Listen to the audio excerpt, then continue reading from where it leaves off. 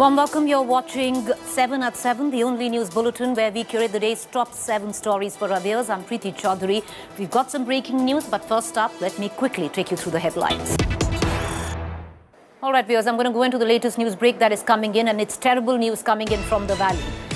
Indications suggest, and news just filtering in, that terrorists have targeted forces again in the state of Jammu and Kashmir.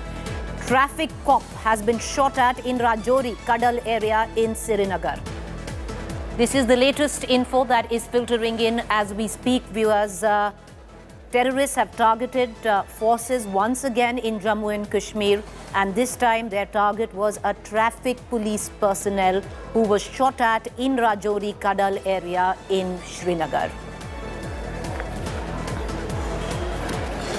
All right, as those details filter in, trust us to keep you apprised on all developments. I want to quickly shift focus to the big developing story, political story. Well, Mamata Banerjee, viewers, was in Maharashtra, Mumbai. The TMC said it was an attempt to get investment going in the state of West Bengal, but her visit was out and out political. Why we say that? The Bengal Chief Minister made her biggest attack on the Congress and Gandhis. After her meeting with NCP Chief Sharad Pawar, when asked on Congress, Mamata said that what can be done if a party doesn't want to fight. Not only that, she said there is no UPA now as it is history, suggesting a Congress-Mukt opposition in 2024. The stinging attack comes in the backdrop of a series of desertions in Congress. Several Congress leaders in recent days have jumped ship to TMC. Apart from that, these attacks assume significance as Mamata avoided meeting Sonia when she was in Delhi earlier this month. आपको लगता है कि शरद जी को अब UPA का नेतृत्व करना चाहिए, चेयरमैन बनाना चाहिए? अरे क्या यूपीए? अभी यूपीए नहीं है।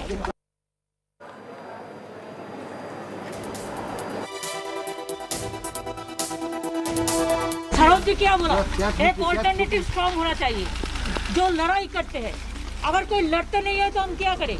हम चाहते हैं कि सबको लड़ाई करना है, लेकिन में रह के मेरे को मन था कि आज जो परिस्थिति चल रहा है देश में, जैसा फैसिज्म चल रहा है, इसको खिलाफ में एक स्ट्रॉन्ग ऑल्टरनेटिव फोर्स बनाना चाहिए।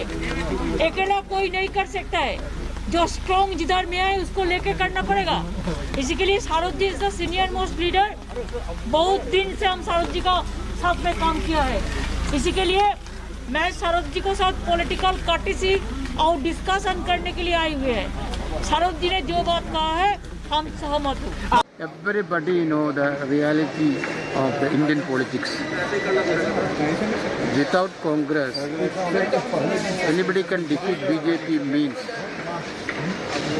I think that is not nearly a dream only. All right, that's the big development coming in right now. At 7:30, we're going to revisit it with a debate, but let's cut across to the other development, viewers. Well, the farmers have said even though the 3 farm laws have been repealed, they're going to continue fighting for MSP. But is there a split where the farm unions come into question? A faction of farmers seem to want to end the stir, while the BKU leader, Rakesh Tikait, remains defiant on continuing the protest over the MSP demand. Some former unions from Punjab and Haryana even held a separate meet today at Singhu border. However, the Samyukt Kisan Morcha has distanced itself from this meeting and is set to hold its own huddle on Saturday to decide the future course of action for the stir. Tikait has sent SKM leader Jagtar Singh Bajwa to the Singhu border to iron out the growing differences within the unions. Meanwhile, Haryana government has called farm unions for further talks and is likely to withdraw all criminal cases against protesters.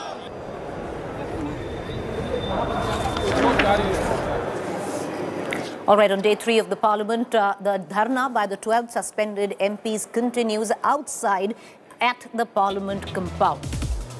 Rajya Sabha began on a stormy note. Rajya Sabha Chair Venkaiah Naidu slammed MPs over ruckus and the House was adjourned for the day after multiple adjournments.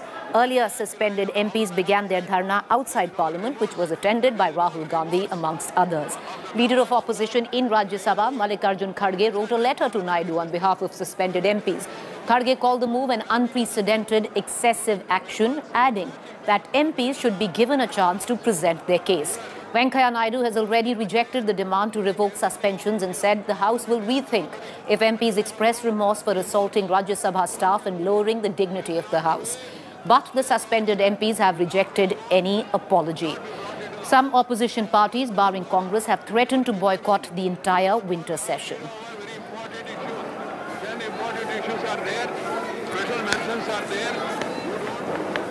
What's going down, viewers, in the state of Uttar Pradesh? The Deputy CM Keshav Prasad Maurya tweeted a short while back where he said Ayodhya and Varanasi, the work on the temple is getting done. Mathura is next. What does it indicate? Here's more.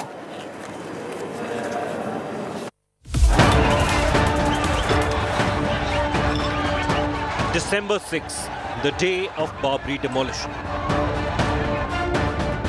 29 years later, on December 6, 2021, the campaign from Ayodhya has shifted to Mathura.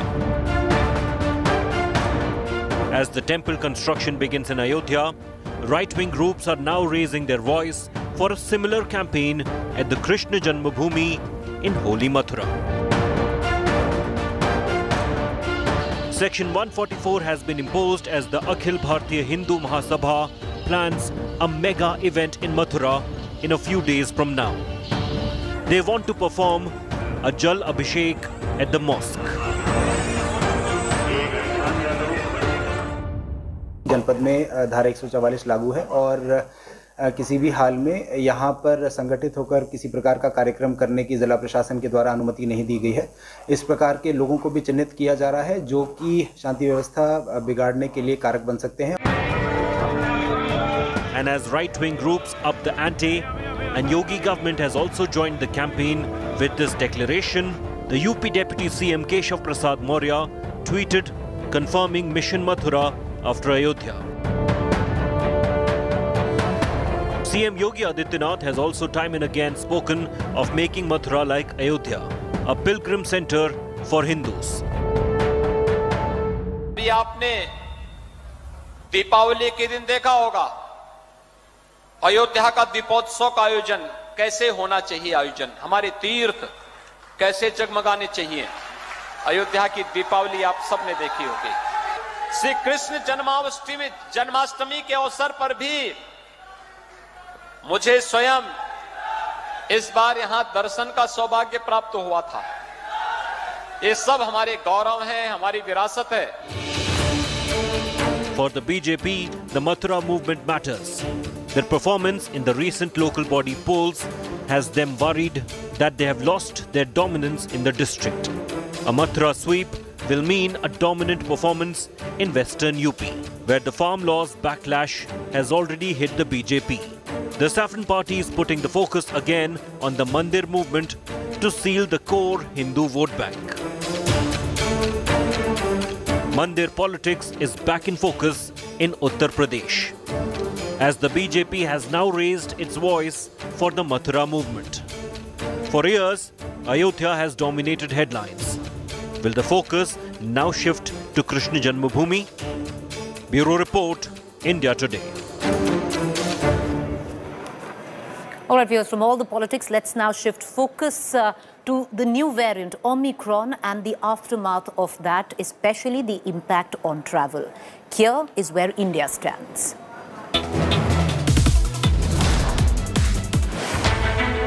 The invisible enemy is back in a scarier avatar with over 30 mutations. Amid Omicron threat, center and states are rushing to contain the mutant. In a mega move, the center has put brakes on full resumption of international flights. Aviation watchdog DGCA, which fixed 15th of December as the date for restarting international flights, said it is watching the situation and a new date will be notified in due course. Maharashtra has made 7-day institutional quarantine mandatory for flyers from at-risk nations. Flyers will be tested 3 times on the 2nd, 4th and 7th day of their arrival. All positive passengers will be shifted to the hospital.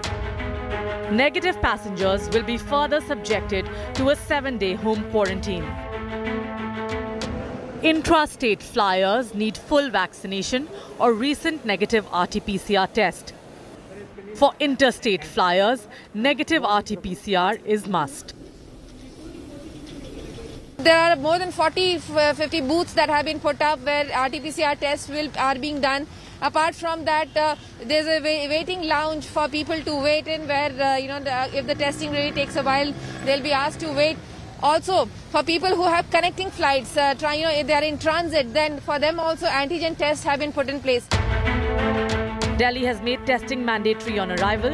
If the report is negative, then the passenger will be subjected to a home quarantine for 7 days and get tested again. All positive flyers will be admitted to hospital. There's a separate room in the airport which has been made where all the passengers coming or will be asked to sit. The test will be done and they'll have to wait till the time the result does not come. Now, typically, the result takes anywhere between 5 to 6 hours, which means that your flight will take it longer. It will take you longer to come out of the airport. The new norms spell hassle for flyers who are now made to wait for hours for test results and brave long queues at airports. कोई guidance नहीं थी हमको कि आपको PCR test कराना है और नहीं तो हम लोग पहले ऑनलाइन बुक करा के आते। उसके बाद 2 टेस्ट हैं यहाँ पे, एक है नॉर्मल टेस्ट और एक है rapid fire. Normal taste like वो ले रहे हैं 8 घंटे और जो रैपिड फायर है वो 1 घंटा बोल रहे हैं, बट 1 घंटे में किसी को रिपोर्ट दी नहीं। तो अंदर काफ़ी लोग परेशान हो रहे हैं कि बच्चों के साथ छोटे बच्चे वेट नहीं कर पा रहे, बस खाने को कुछ नहीं है। The WHO, meanwhile, opposed blanket travel ban, calling them ineffective to curb the virus threat. With Vidya and Aishwarya Paliwal, Bureau Report, India Today. Warm welcome. You are watching a fact-check segment where we bust certain claims masquerading to be facts on social media platforms. Now, there's a claim floating about that there has been deaths due to the Omicron strain, which are much higher. No death due to the Omicron strain has been reported yet. That, viewers, is the fact check on this claim. A quick break. You stay with me. On the other side is To The Point with me.